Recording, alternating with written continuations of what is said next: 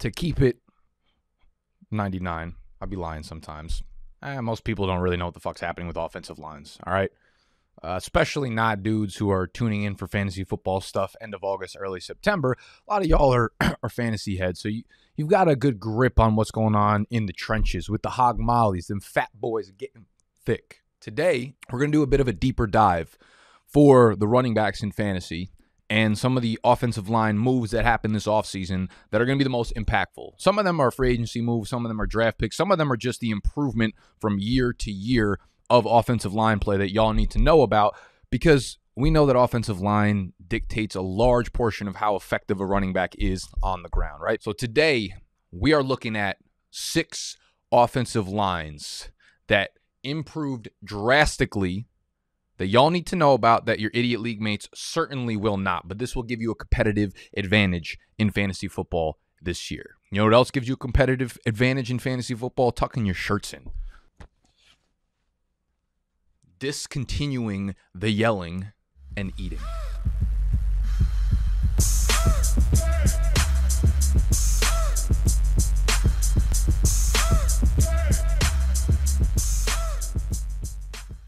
So, we are going to have in our draft guide offensive line rankings from 1 to 32, as well as analysis on them, right? Going all the way down the list, basically, of things that y'all need to know. That's in the draft guide, which y'all can get on bdge.co. But the cheapest way to get it and the easiest way to get it is by signing up on PrizePicks, prizepicks.com, or the link down below will take you right to the App Store. When you use promo code BDGE and deposit $10 or more for the first time, not only are you getting the draft guide for free that will have our rankings, offensive line, a bunch of whole gang shit that will succeed you in your fantasy football league, but you'll also get a 100% deposit match on PrizePicks. The shit is jiggly. It's there for the taking. It's ripe. It's wonderful. PrizePicks.com. Go hit it. This offensive line ranking list, what I did was scour the web, okay? I went through many different sources, many different sites that have their rankings up right now. It's PFF, it's Pro Football Network, it's Fade the Noise, it's Fantasy Pros, it's all over the place, all right? It's like Animal with celebrity nude leaks. If they are somewhere on the internet, I have scoured and I have found them. So let us get into this sheesh. Number 1 is Mr. Joe Mixon out there in Cincinnati and this offensive line, which went from one of the worst to one of the most improved on paper in the matter of a year. Joe Burrow lived on the ground last year, getting sacked an unbelievable amount, and this team still produced the quarterback 7 in fantasy, the wide receiver 5, and the wide receiver 13 in fantasy, and Joe Mixon, the running back 3 in fantasy. They had Ted Karras, Alex Kappa, and La'el Collins to this offensive line. It was the only weak spot they had on the offense, and now it is shored up, and this gives this offense, I mean, they already had the ceiling, but this gives them such a safe floor. Now, Joe Mixon, the pass-catching work is still very much up for debate. We're in this shit for like 5 years already. I think we know what his pass-catching statistics are probably going to surface around, but this makes damn sure that he's going to have a really safe rushing floor going into the year. It's going to be a great offense, great run blocking, hopefully, and a lot more goal line scores. So, Cincinnati, if you didn't already have them high, light the fucking blunt up. Team number 2 on this list, the LA Chargers, okay? What they've invested into their offensive line over the last few years has paid off so handsomely, right? They signed Corey Linsley from the Packers last year to play center. Dynamite signing. Rashawn Slater last year, their first-round pick. Absolute home run pick, all right? This dude was second-team All-Pro in his rookie season. This year, what'd they go out and do? Use their first-round pick again on Zion Johnson. First-round pick, 17th overall, to shore up their guard spot. Much like Cincinnati, they didn't have a lot of weak spots to begin with, and now they're just building on top of the liabilities that are now assets. Herbert, Williams, Allen, Eckler, Spiller, I want them all. Draft as many players from this team as humanely possible because their offensive line is one that's probably bordering around the top 12 range, maybe top 10 range, but is very, very likely to move from that 12, 11, 10 spot up to 5, 4, 3 over the next year, and you want to be part of that evolution. So Austin Eckler gets a bump up. Just, his volume might not be there, from the rushing standpoint with Isaiah Spiller in town now, but we know that his efficiency on the ground is going to be there because the run blocking line is going to be gorgeous.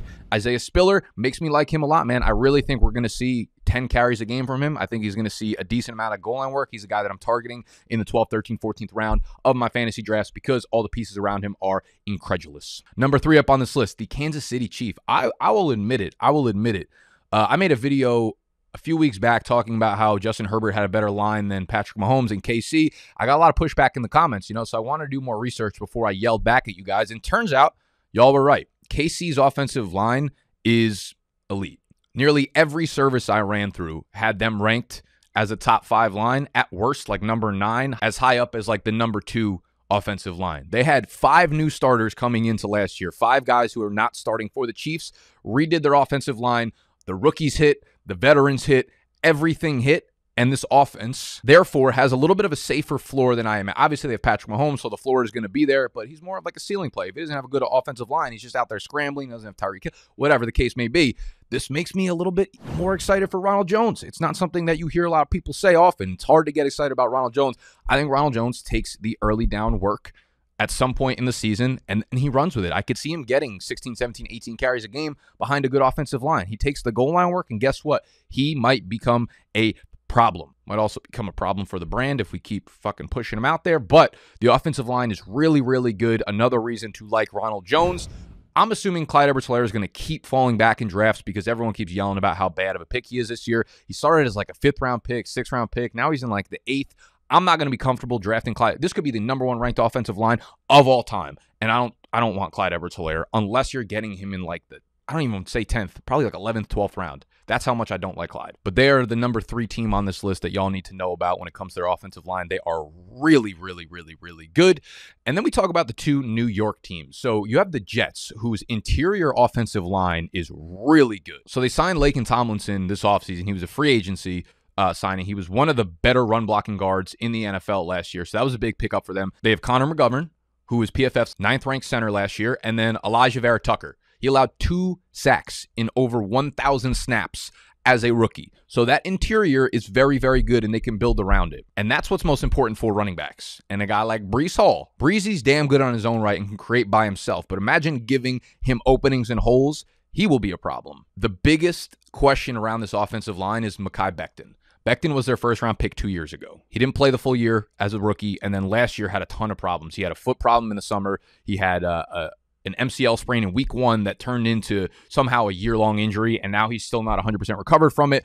There were reports that he's over 400 pounds last year. There's a lot of red flags going on there, okay? This is a boom-bust type player right now, where if he booms, this is going to be a very good offensive line. If he busts, then we're going to see last year where it was injuries, it was, poor conditioning, it was lack of the upside that they drafted him for, which could be a problem. But if things go correctly, they have the talent and the pieces in place for this O-line to create a system where this offense runs smoothly. It's why I like Zach Wilson as a late-round guy. It's why I like the wide receivers attached to him, Garrett Wilson, Elijah Moore, and it's why we should like Breece Hall. I still think there's a very strong chance that Breece Hall does not live up to like top 12 hype in terms of like where his talent level is, because that just happens to rookies in the 2nd round, right? I do think he'll be the starter. I don't think we see him play 75% of the snaps. I know he's not going to get like a Najee type role. Very few running backs play 75, 70% of their team snaps, right? Very, very rarely happens. We might see a world where Michael Carter doesn't play a lot on early downs, but if he's the 2 and 4 minute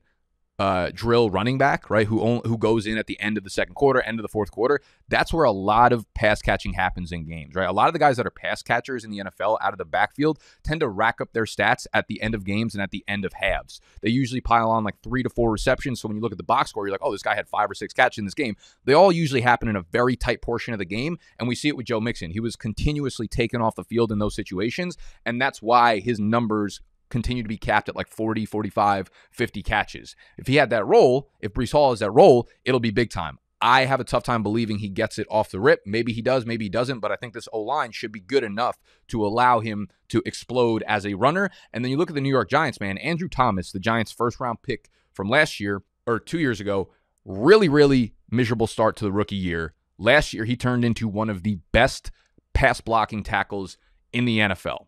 Then they use their first-round pick, a top 10 pick on Evan Neal this year. So you might be looking at an instance where, and most offensive lines build from the outside in, where the elite ones have typically a tackle duo that's really, really strong. And this is setting up to be arguably, in 2 years, one of the best tackle duos in the entire NFL. It's a reason why I think there is huge turnover here in New York, right? Brian Dable coming in, Saquon Barkley now 2 years removed from the ACL. I think this gives Daniel Jones a lot more opportunity to succeed at like a quarterback 16 type level where you're comfortable actually putting him into your lineup because we have Tony, we have Galladay, we have Barkley, and now we finally have a good system and a good offensive line in place for this guy to stay upright. The turnovers will come down because he won't be under pressure so much. So this makes me like Saquon a lot more. This makes me like the Giants offense overall a lot more.